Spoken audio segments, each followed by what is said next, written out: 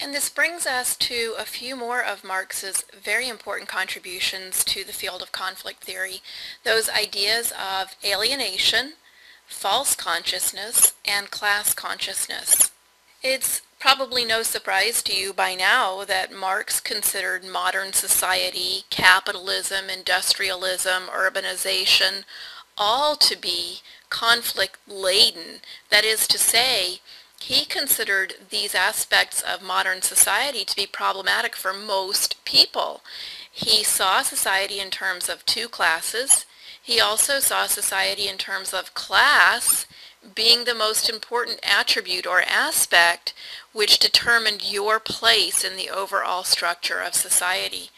And so he came up with these ideas of alienation, false consciousness, and class consciousness to help people understand that they might not necessarily have an accurate understanding of where they actually fit with regard to the other class, the capitalist class, the people who owned the means of production. And so he was speaking here to the workers of society. And he talked about this idea of alienation with regard to the ideology of a particular society, and in particular, the ideology of capitalism. And he said that the ideology of capitalism helps those who already have power to maintain their power. And we can think about that in terms of contemporary American society. Marx said that oftentimes people believe things about society that simply aren't necessarily valid, that wouldn't be upheld by research should we choose to investigate them. And oftentimes these things we believe cause us to have misperceptions about society. So in the U.S. what happens is this ideology that we have that, for example, the strong survive, you get what you deserve, as long as you work hard you will succeed. These sorts of ideas, this ideology that we have, help those in power to maintain their power over less fortunate individuals and groups.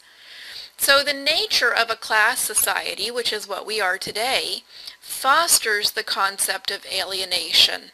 So when Marx starts talking about alienation, he really is talking from a philosophical standpoint. And he talks about how this contemporary type of society separates us from living the way that we would normally live. It separates us from our human nature, the essence of who we are.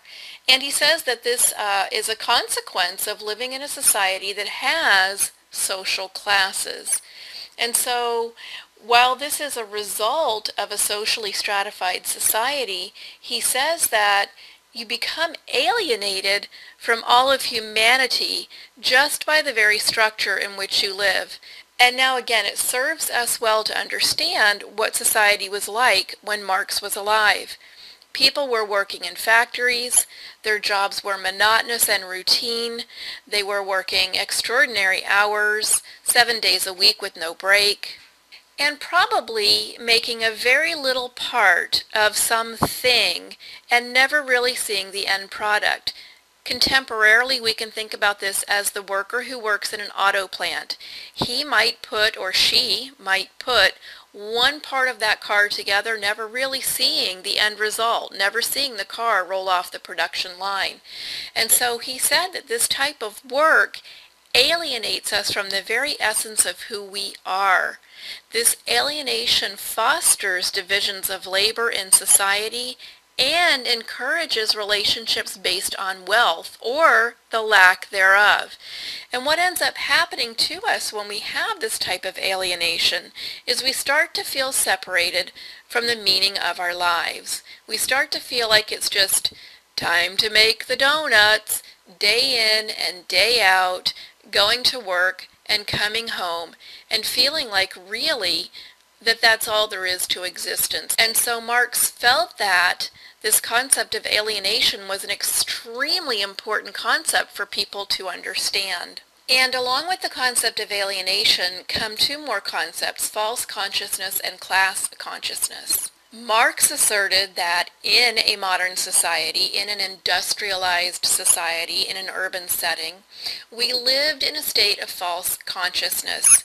And this was really not truly understanding where you fit into the structure. And if you don't understand to Marx, you would be more likely to allow the status quo to exist, even when not in your best interest. What he asserted was, if we live in a state of false consciousness, we allow an unjust society to exist. And so he asserted that this was a very dangerous place for us to exist. It's possible in contemporary American society that we have large numbers of people who live in this area of false consciousness, which encourages alienation to exist in a society. Perhaps many of us who have jobs and have a roof over our head and can put food on the table every single night think that we're in a much better place in the strata of society than we actually are. And research would suggest that what I just said is actually true. When asked, most people estimate that where they are is better than where they actually are within the structure of society.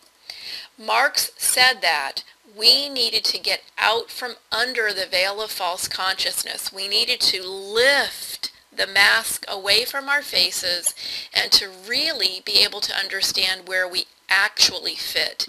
And that would be, in Marx's words, developing a class consciousness. For Marx, class consciousness would force us to wake up. It would force us to understand where we were, why we fit there, and exactly what the implications of that are.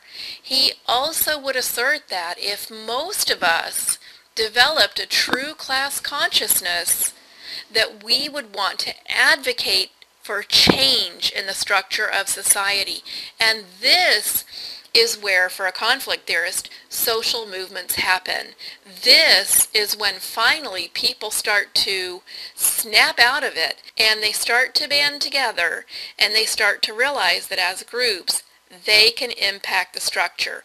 They can make social change happen. The women's movement, the civil rights movement, contemporarily the lesbian, gay, bisexual, transgender, and questioning movement, all three of these are prime examples of class consciousness happening. The Occupy Wall Street, as much as some people think that it's not a good thing, is another example of class consciousness in action. All right, I hope this helps. Take care. We'll talk again soon.